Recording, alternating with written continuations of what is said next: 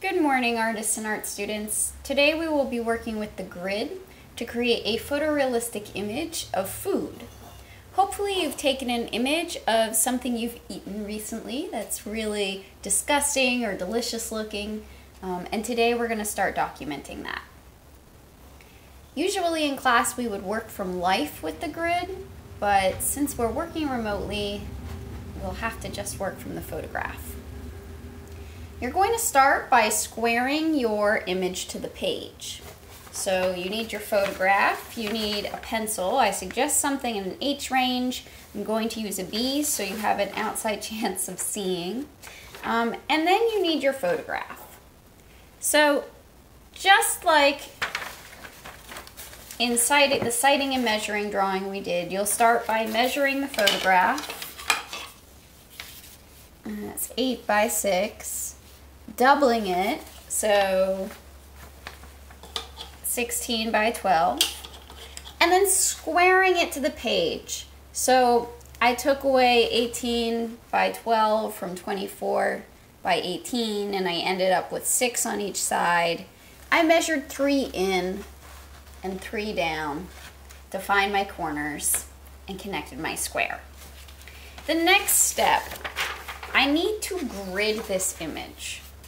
So in order to grid my image, I'm going to make 1 inch, a 1 inch by 1 inch grid. So I'll go along all sides.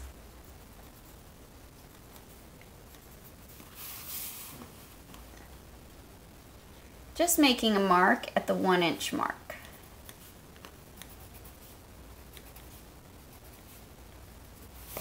If you don't have a photograph, I have put this one up on Blackboard. This is my standard photograph for folks who have forgotten their photograph or don't have a photograph to work from. I encourage you to work from your own so that your drawing is yours and is unique and isn't mine.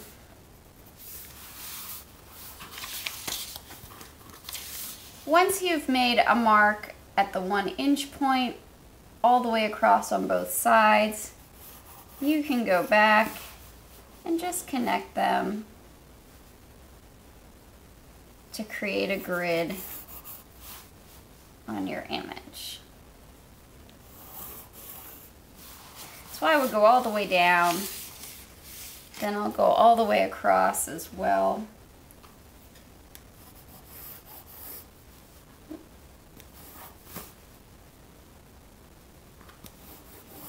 If you have trouble seeing in some areas, you could use a pen to do this.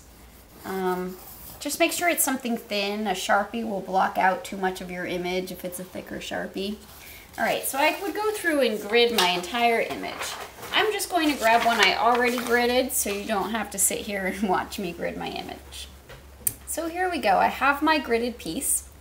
And now, I'm going to double it just like I did with the sighting and measuring drawing. So in order to double it, this is 1 inch by 1 inch squares. I'm going to double my squares up here as well. So I'm going to do 2 inch by 2 inch divisions and grid my drawing.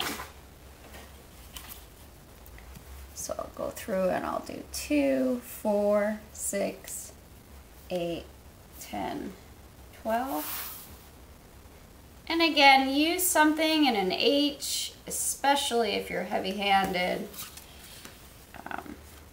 You want to be able to have your pencil line as light as possible for this project because we're going to be working over it with pastel and we don't want our grid to show through.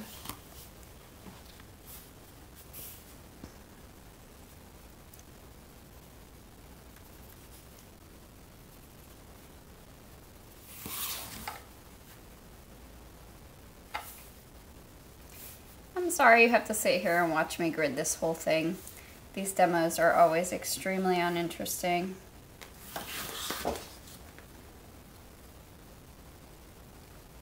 If you wish, if you have an idea of what I'm doing here, you can always fast forward to the next part. Just make sure you really do know what you're doing. So I'll go through, and again, this should be very light. I'm going to be relatively heavy-handed with it so that you guys can see. But this should be as light as possible. You still need to be able to see it, but it should be just enough to see it.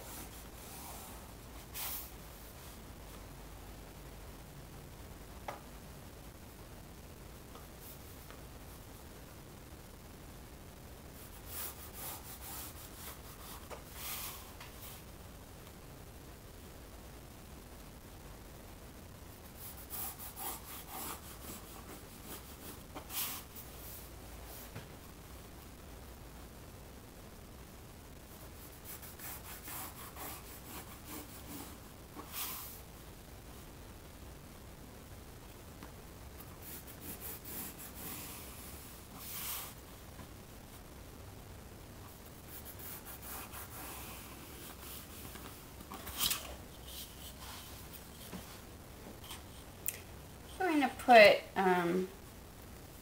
a little 2 by 2 inch mark here in the middle to help me get across, because I have this wimpy 12-inch ruler.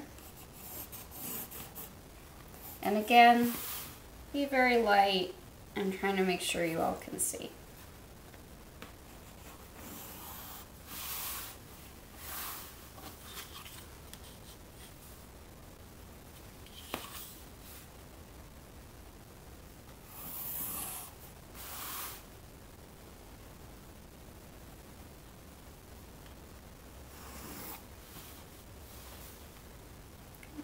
My pencil ran out.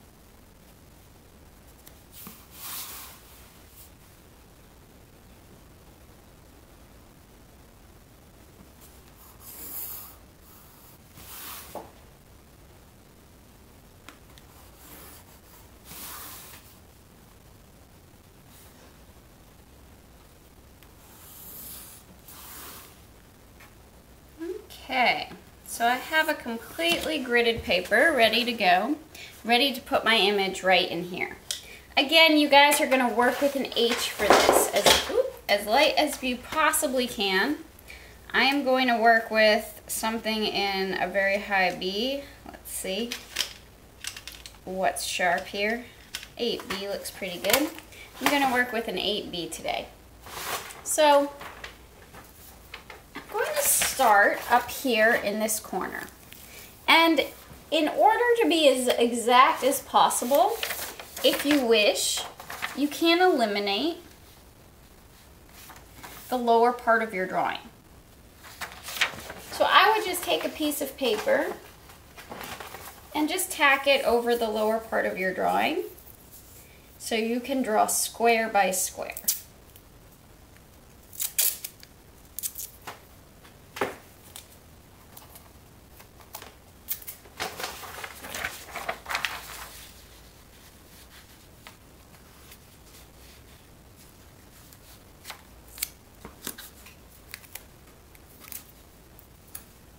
Right.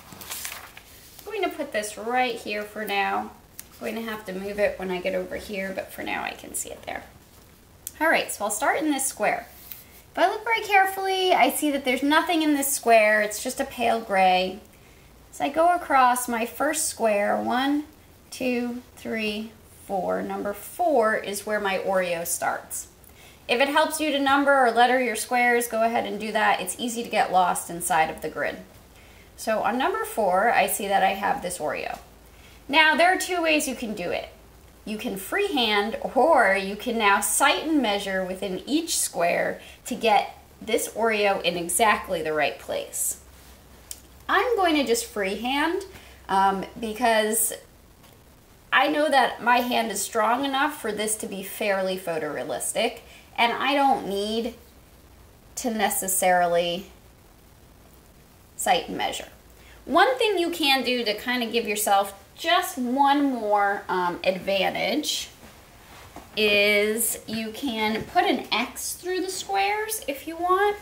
And if you divide them in half with an X, if you have your ruler and you divide them in half, it'll just give you where the center is. And then that kind of gives you one more structure to work around. And you could go ahead and put X's through here, but again, I don't feel the absolute need to do that. So I know right about in the middle is going to be my cream here. Right below it will be my other cookie. So you're just going in, and again, as light as you possibly can. I'm going to go darker. But as light as you possibly can, you're going to put in your Oreo. And you're not going to keep going and draw the Oreo. You're going to just go square by square and try to document exactly what's happening just in that square. Don't put in any value. This should be a contour line drawing. So now I'll go to the next square. And of course you could isolate this even more. You could cut a little square in a large piece of paper and just go square by square, completely in isolation. I like to see a bit how it connects, so I tend to just go row by row.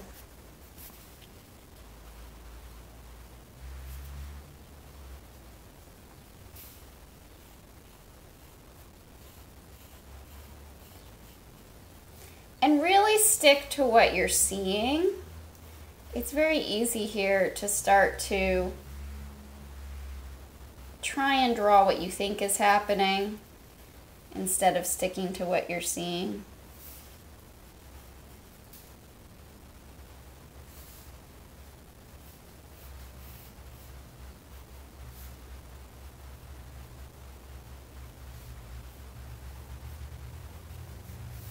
I'll go all the way up.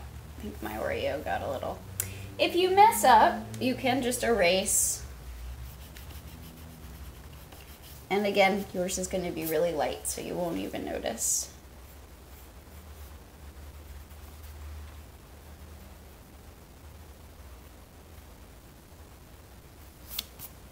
Okay. If you want, you can put in your value, and that could be as simple as adding the big values, or as complicated as going in and adding all these little value ridges.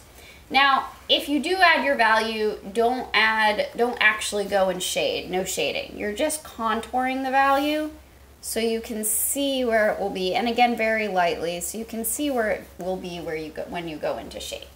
So that's it for my top row. I'll go down to my next row. And again, instead of continuing with the Oreo cookie, I'm going to start all the way over here in square number 2. So I'm going 2 down. In square number 2, I see that I actually have a little bit of frosting, but it's very, very light on that cupcake. And just like you did in square 1, as lightly as possible, you will put in your frosting. Now this is where adding the shapes of value might be helpful, because there's not a lot of structure to the frosting, but it does have these value shapes in there, and you may want to lightly put them in. And now I can actually see there's like a tiny bit of frosting coming right up through the bottom of those 2 squares too. This is why I like to continue to see the connection, because here and there's something really light that you might just lose if you're looking at one square. So you'll go through square by square again, just like you did with the top with the Oreo. And then when that's complete, you'll have a drawing to work with. I'm going to pause and jump ahead a bit so that you guys don't have to watch me do my entire contour drawing.